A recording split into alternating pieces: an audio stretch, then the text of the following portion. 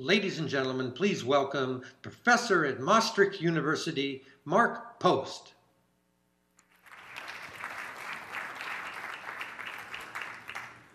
That will be a tough act to follow. I'm going to tell you about our innovation. Oops, sorry.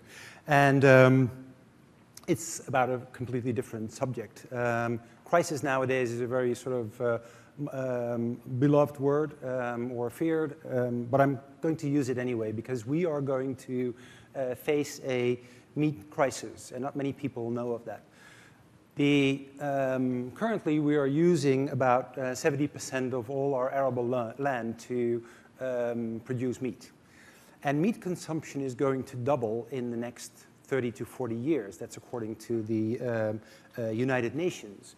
And if that's going to double, you can easily do the math. We are not going to meet that demand. So we need to come up with alternatives for livestock meat production.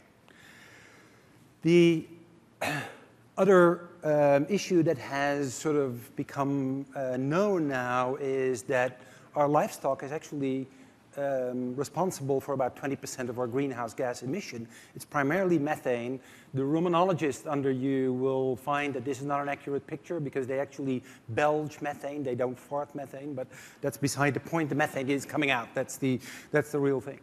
Also to reduce the ecological footprint of livestock, we need to rethink meat production. And of course, there are animal welfare issues, and there are now increasing sort of epidemics of zoonoses where diseases coming from intense herding of animals are transmitted to people and cause disease there.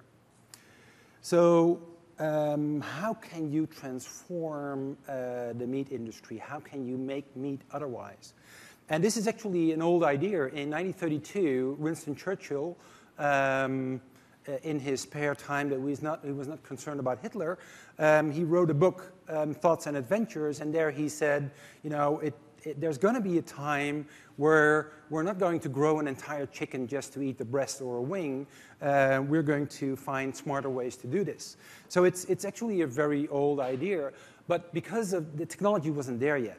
And since the development in medical technology to grow tissues, to tissue engineer tissues, the technology is now there, and it's just trying to apply it to a very different sort of application. So what we're doing, we're taking stem cells from a muscle, and every muscle of any mammalian animal or even vertebrate animal has stem cells just waiting there to repair a muscle injury. You take these stem cells, they have the capacity to divide, I will show that later on, and from one single stem cell you can make a whole lot of tissue. And you can do that outside of the body through cell culture techniques, and you can make a tissue out of it again through tissue engineering techniques, again, all developed in the medical field. So if you do the math, which is sort of the famous checkerboard type of calculation. If you put 1 grain of sand in the first of the 64 fields, and then you double it each time, you end up with pretty much the Sahara of sand. And it's the same with, of course, with muscle tissue. We can get to, from a single stem cell in the muscle, which is a muscle-designated stem cell, through 50 doublings, you can get a mind-boggling amount of meat. So, of course, these cells need to grow, they need to be fed, and how is that going to be more efficient than what a cow or a pig does? And pigs and cows are notoriously inefficient in transferring or transforming vegetable proteins into animal edible proteins. So how are you going to make it more efficient? Because you need to feed them with sugars, proteins, and fatty acids. And by the way, while doing so, you could tweak the process perhaps a little bit by creating, for instance, muscle that has more polyunsaturated fatty acids. So there are various ways of doing that, but basically you need to go through an entire number of variables, and that's why this is still sort of in an early phase, through a large number of variables to make this indeed more efficient.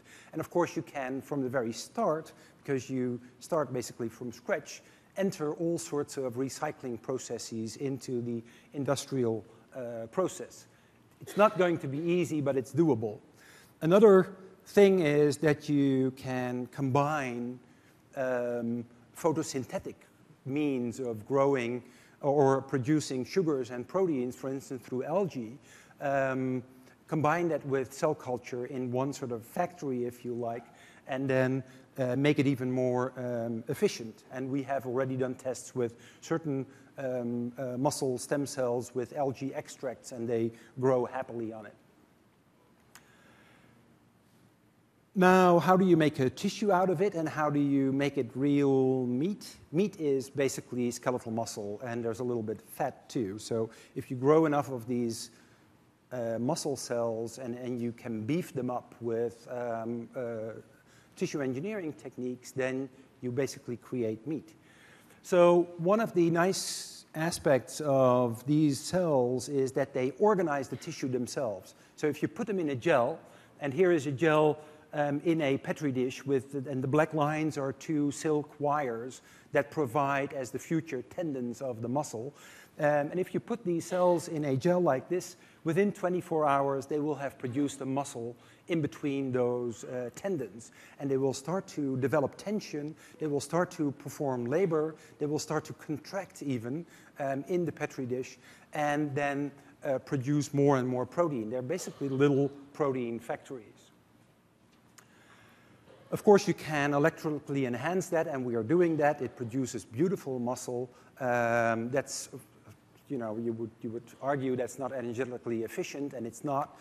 So we're trying to steer away from it, but you can do it and basically create sort of a laboratory gym and make from a muscle like this a muscle like that. By the way, this is a Blanc Bleu Belge cow. I call it the Schwarzenegger cow. And it's, this is actually a bull, of course, you have noticed. This cow was bred in Belgium just after the World War, and it's a natural mutation in one of the genes that limits growth of muscle. So we are taking now also stem cells of these guys to see whether in our process that helps building even more muscle. Okay, so here you can see that it contracts. The tissue is actually alive, of course, until you harvest it. And by this contraction, it beefs up even more.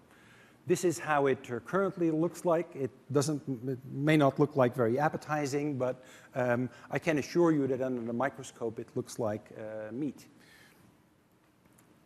Of course, we need other tissue other than the skeletal muscle. We may need fat tissue. We may need bone. We may need bone marrow, even if you want to make a shank. And all this has been described in the medical field. So all these technologies are already there.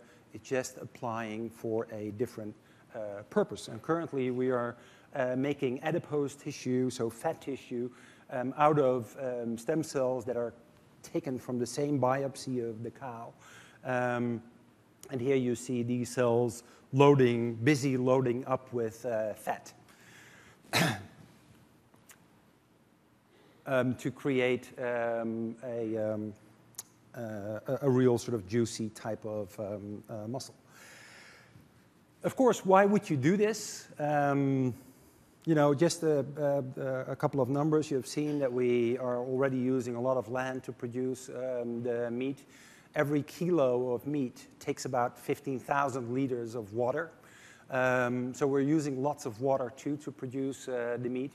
And we have, or these people have estimated that with a couple of assumptions, of course, a lot of assumptions, and also with combining algae growth with muscle growth, you can reduce the amount of land and water and energy tremendously if you make this process efficient. Now, of course, the real question is, are people going to eat this? Because that's really required. And if you ask just in the streets of London, it has been done, would you consider eating meat made in a factory or in a laboratory? They will say no, of course. If you ask that on a university compound, half of the people still say no, and the other half say, well, you know, it might be a good idea. But I want you to imagine that 20, 30 years from now, you're on the supermarket and you have these two products that look exactly the same, they taste the same. One has a guaranteed quality, is made in the lab, as you see with this Erlenmeyer. And the other has now become very, very expensive based on the supply and demand and the eco-tax. I have calculated, this is in euros, but by then the euro is much less, of course, than the dollar, that this will, by the kilo, will cost about 95 euros per kilo. So it will become very, very expensive. And there's an eco-tax, and there's a little label that, you know, not with smoking, that smoking kills you, but that's for this product, animals have been killed. And then if it's the same and the other is so much cheaper, you know, what are you going to choose?